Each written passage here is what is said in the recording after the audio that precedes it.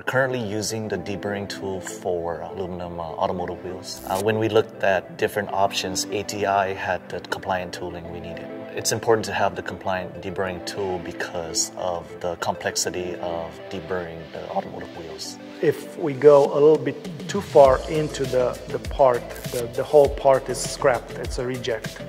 If we don't clean enough of the edge, then it's a reject again, because when it gets to the paint, just the aesthetic of the tool is not going to pass the inspection. Not having the compliance, not having the ability to control the force, we will never be able to meet our customers' expectations.